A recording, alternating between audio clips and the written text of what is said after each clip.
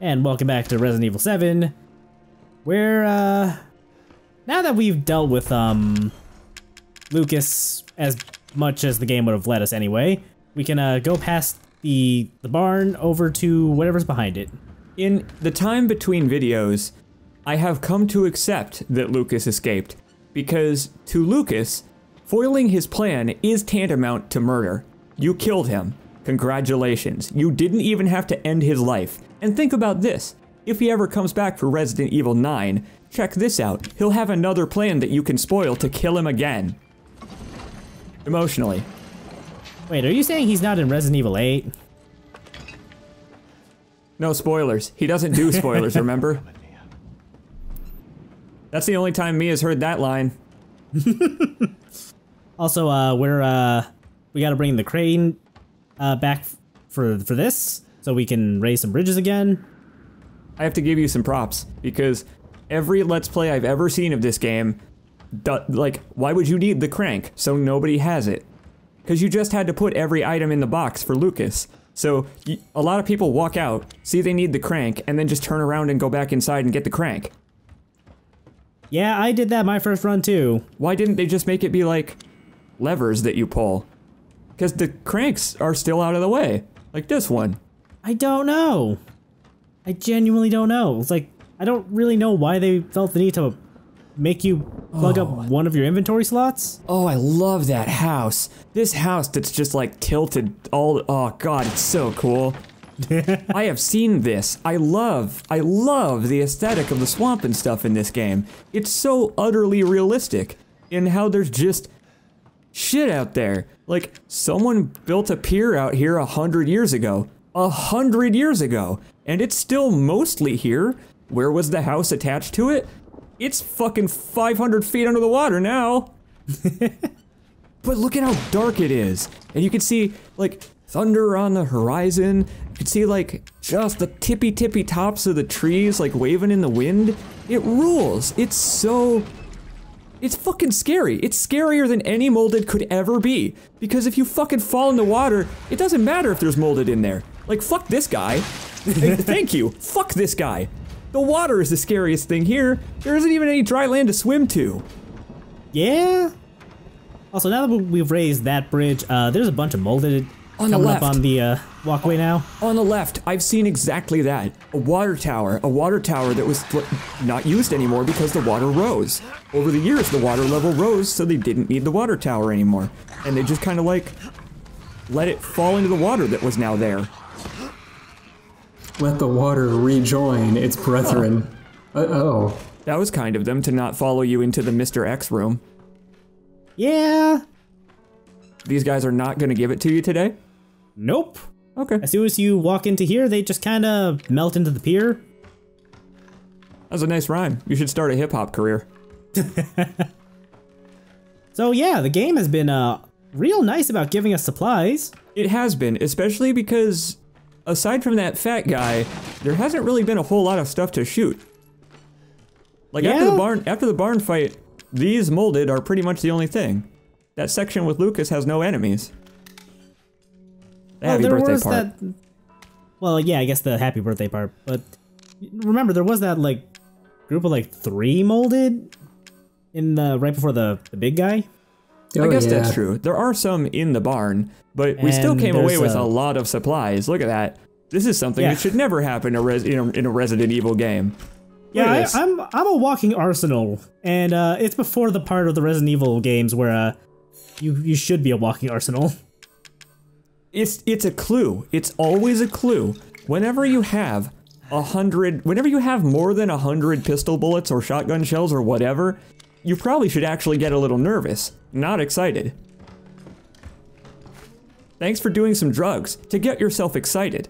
Hell yeah. Have we seen that separating agent before, or is Honestly, this is the only way to do things, is to get... It's like playing Tetris soothes people. You're organizing your inventory to prepare for whatever is ahead. To answer your question, Liquidy, I don't think I've used the separating agent before. You can use it to, you know, get the component parts of a complex resource back, I guess. So, I have something fun to tell you after the video. Oh boy.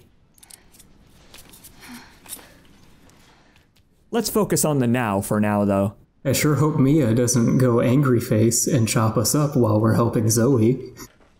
Zoe? Zoe, Not now. We don't have the time. Do you have both ingredients?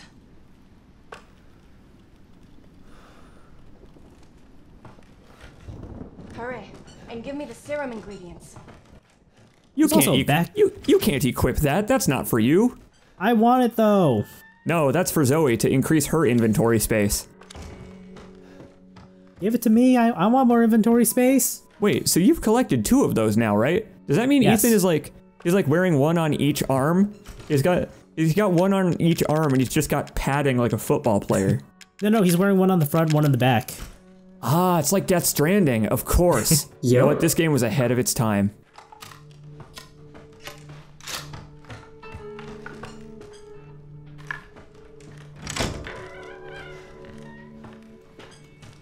Hurry, and give me the serum ingredients. right here. There should be enough, right? If we make him fast enough, my father and Lucas aren't far away. He's coming. Daddy's coming. Good. There's enough for 2.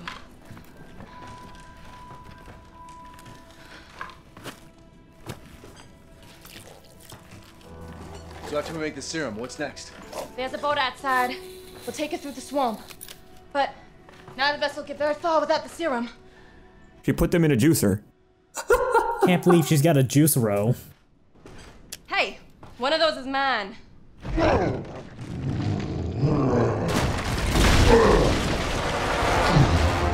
Zoe!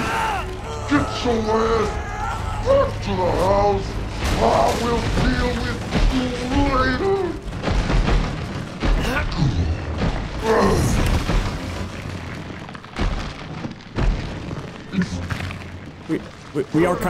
We're kind of a home wrecker, I've realized. In a manner of speaking. I don't know, Jack's the one literally wrecking the building right now. Well, sure, but buildings can be rebuilt. Relationships are much harder to build up after they have dissolved. So yeah, Jack's back and He's all over the place, honestly. He needs to calm down. You know what, actually, I think it would be better if we helped him get even more all over the place. Working on it. Yeah, like that. So as you can see, Jack has a lot of eyes on his body now. Yeah, so Birkin is running around holding a pipe, and when the eye opens, you need to shoot it because it's the weak spot, you see. If you shoot him in the head, it doesn't really matter anymore. It's a lot faster to knife Birkin when, you know... Yeah, if you're a fucking cheater. It's a valid strat. It is, it's true. Boy, Even I if love you're the not way he playing at, flounders. Even if you're not playing at like 200 FPS, it's still pretty fast. Anyway, yeah, just shoot the fucking eyes. I like this fight. I like this fight because he has a billion ways to attack you. He has so many ways to just crawl around this room and swing at you. Like, you almost have to block reflexively. Kinda, yeah. Also, this is probably the last place the flamethrower is actually useful. Well, no, you actually probably shouldn't have done that in a wooden building. Oh, it's fine. Well, if there's anything I know about fire, it's that it's not fine, actually. It's fine. It's probably fine. I think a lot of this wood is wet. Ah, so this is one of those like controlled burns, like a pinewood forest. Yes. Yeah. Ah, you know what? Now this all makes sense. Jack is an environmentalist. Hence why he has become one with nature and turned into a giant shrimp. It is the South. It makes sense that he turned into a shrimp. Really, look at him. He's got, I love his weird little gribbly arms on his back. So I think I'm gonna climb back up now and start grabbing supplies. I get it. Wait, I get it. He's a crawdad. Damn it. What if that actually is the joke, though? I hope it's not. So about that thing about fire spreading. It's fine. Well, you're now using your exploding flaming grenade launcher. I would use the neuro rounds that don't set things on fire. I don't think I have any. Hang on, Jack. Just gonna pull this out and take a look at it. I gotta make sure my grenade launcher's okay. Yeah, I gotta clean it real quick during the fight. It's getting covered in you. I love that he's growing other Jack faces, too. They aren't just eyeballs. On his back, there's like a half-formed other Jack face. Speaking of his face, we could actually see this face beginning to form when we fought him in the basement. Yes. Yep. So, funnily enough, if you go back and watch, the folks watching this, all three of us realized it at the same time.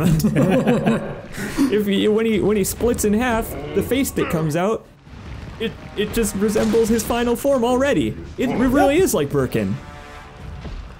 Also, I cut ahead like 2 or 3 minutes because I could not find the last fucking eye for the life of me. Oh, that one on the tail is a pain. Yeah, everybody seems to miss the crotch eye. I don't... Because he's always covering it. I mean, I don't blame him for wearing a cup. This seems like a situation where it would prove useful. Yeah. Anyway, once we get all the eyes, it's time for the next phase of the fight, where he just grabs you. Well, I mean, he's got to wind up for it first. This part sucks. You can't really dodge his attacks. You have to block them here instead of dodging. So if you don't have any healing equipment, well. Yeah, I think I ran out of healing items by this point. Yeah, you may be fresh out. This is an endurance match against Jack. That's what this whole game has been. No, I've seen everything. And I'm with Ethan. The arena's destroyed now, so you can't grab any more supplies if you missed them. Oh, that's a bummer. Ethan, this way. Nothing are you?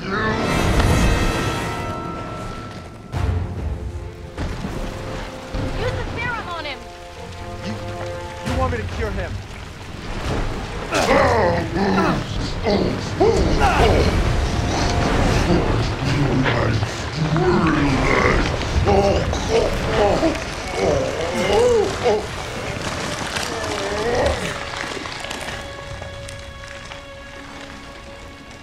Are you all right?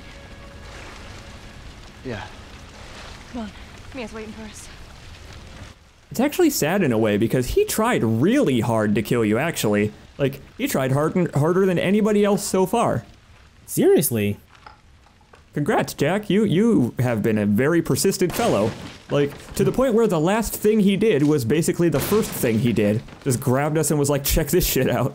A very hardy fellow.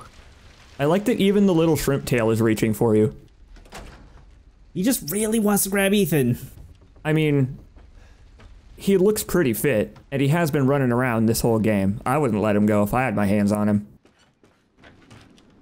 I had to use one of them. There's only one left. There's only one left. There can't just be one left. What the hell are we gonna do now? Zoe, why are you surprised? So, wait, what are we gonna do now? We could cure Mia? Or we could cure Zoe. Yeah. What about What? Ethan? Well, I don't know why Ethan never got the choice, but we're gonna cure Mia. It's fine. It was foolish thinking I could escape. But Zoe, Go! Both of you just go! come with us. I'm sure there's someone who can help. This is my home. Apparently I belong here.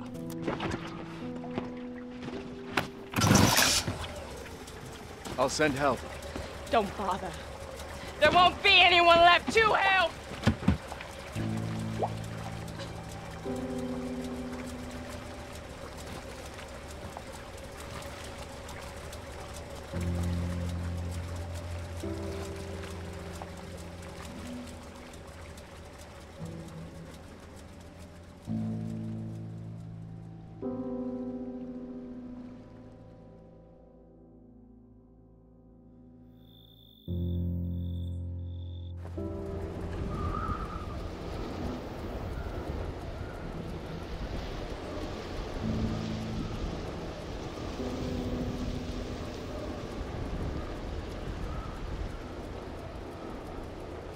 Ethan? Thank you. the hell else was I gonna choose? Ethan.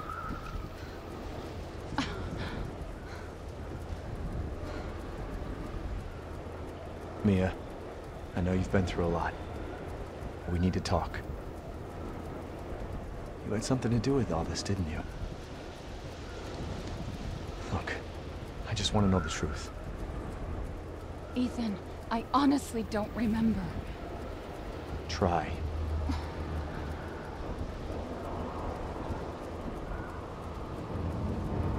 Is that the boat? How the fuck did that get here?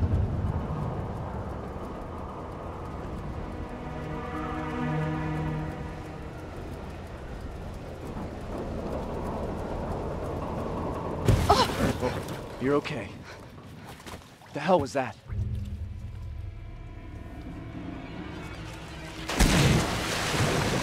What the fuck? What is that? What is that?